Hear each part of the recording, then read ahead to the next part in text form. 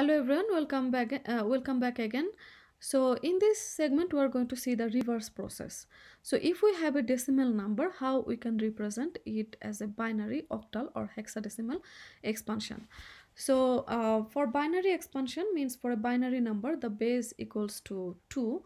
That means all the digit we are going to represent it with only 0 and 1.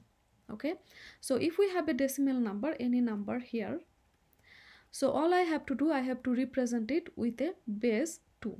Okay, so that is going to look like a like that, 2 to the power n minus 1, something like that.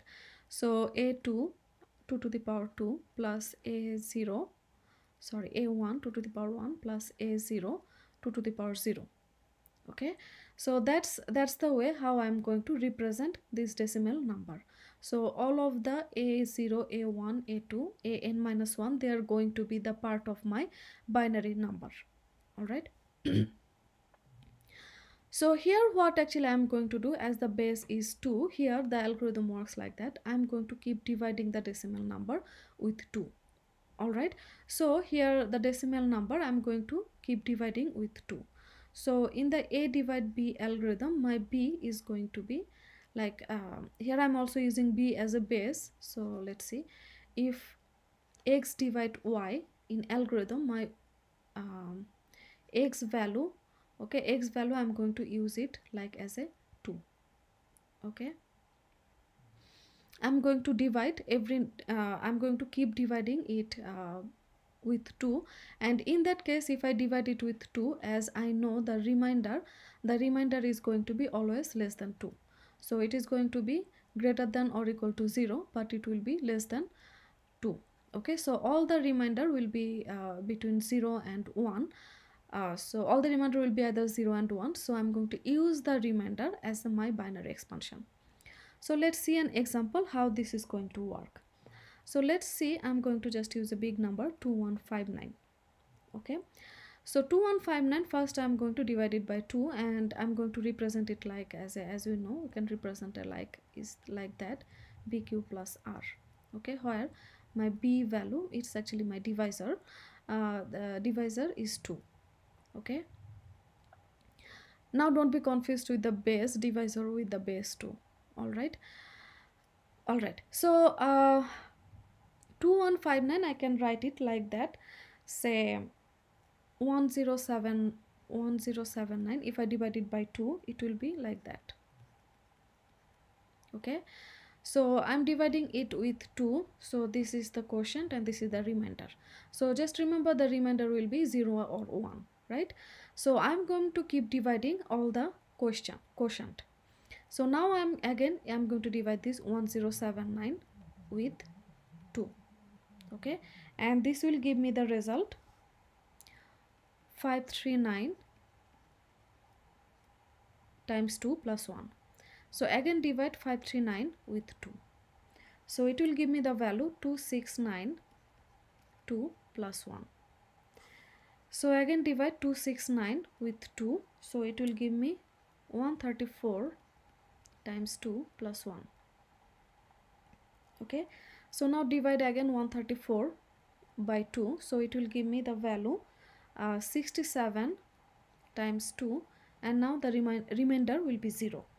Okay, now I can divide 67 will be, I can represent it like that, 33 times 2, which is 66 plus 1. So again divide 33 will be my 16 times 2 plus 1. Okay, so 16 will be 8 times 2 plus 1. Again do it for 8 will be 4 times 2 plus 0. I'm sorry, it will be 0 actually. Okay, so now do that again for 4 will be 2 times 2 plus 0. Okay, now we're going to do that for again 2 will be 1 times 2 plus 0. Okay, we're not going to stop here. All right, we're not going to stop here because we can do it for 1. Okay, so our final result will be, we are going to do that for 1, and 1 will be, actually we can divide it 1 with 0. Okay, plus 0, and that will be actually our that's where we are going to stop when our quotient q equals to 0. Okay, our it's actually 1, sorry, I'm doing it wrong. So this is actually 0 times 2 plus 1. All right, so we're going to stop here now when our quotient q equals to 0. All right, so now what actually we're going to do, we're going to find the binary expansion. We're going to print all the remainder but in reverse order. Okay, so that is going to be our order to print the remainder. So our you can see that's actually our 0 place, that's actually that's our 0 place, that's our 1 place, that's our 2 place, like that. Okay, not like that, actually I'm going to actually represent, I'm going to actually print everything as like in reverse order. So our binary expansion will be like that: 1 0 0 0 0 1 1 0 1 1 1 1.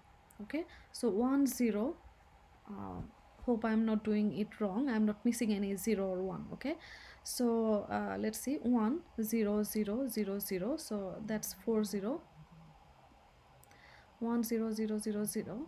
Okay, then again 1, then 1 0 1 0 1 1 1 1 4 1. So I have here 1 2 3 4 5 6 7 8 9 10 12 13. So let's see.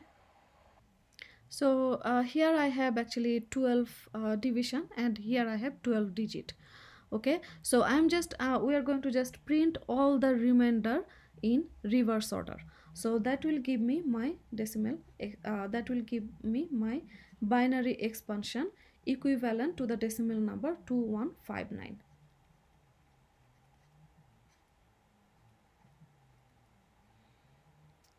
All right, so let's just do one more example. Let's try to find out just for a simple number, easier than that, say 159. Okay, 159 is the decimal number, and we're going to find out the binary representation of 159. So we're going to do 159 as something 2 plus something. All right, so that will give me 75 times 2 plus 1. I'm sorry, so so here it will be actually like 79, sorry about that. So 79 times 2 plus 1. So let's do that for 79. 79 will be 39 times 2 plus 1. 39 will be 19 times 2 plus 1. 19 will be 9 times 2 plus 1. 9 is like 4 times 2 plus 1. 4 is like 2 times 2 plus 0. 2 is like 1 times 2 plus 0. 1 is like 0 times 2 plus 1. Okay, now that's where we are going to stop, because our q equals to 0. Okay, and our decimal expansion is we are going to print all the decimal number, all the remainder. So we're going to print all the remainder in reverse order, and we're going to find the binary expansion. So that will be our 1 0 0 1 0 0 1 1 1 1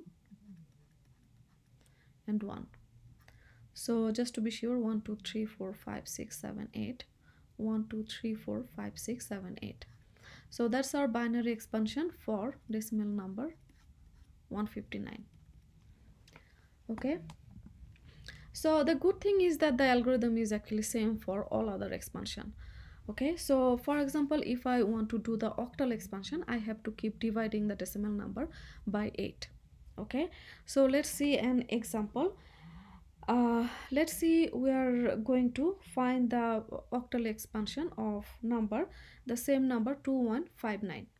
Okay, so again we know that we have to actually represent this number as like that in the format where like that, say, where the base is 8. Okay, plus, okay, so a n minus 2 base is 8, n minus 2, like that. So a1 8 to the power 1 plus a0 8 to the power 0. So all I have to do, I have to represent this number using this format. Okay, so how we can do that? We have to keep dividing this number by 8. Okay, and I have to keep dividing this number by 8 until I find the quotient with 0, and I'm going to use all the remainder. Because when all the remainder will be, when I will divide it by 8, all the remainder will be always from 0 to 7, right? So let's do that. 2159, I can represent it like that.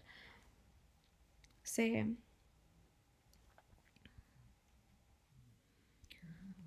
so 2159 is same as 269 8 plus 5.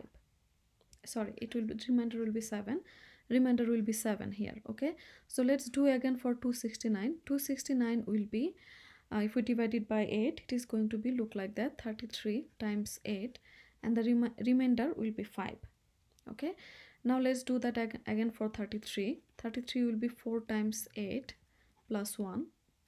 Now let's do again for 4. 4 will be 0 plus 0 times 8 plus 4. Okay, all right, we are done because our quotient is now 0. All right, now we are going to, our octal expansion will be all the remainder printed in reverse order. So it is same as 4157.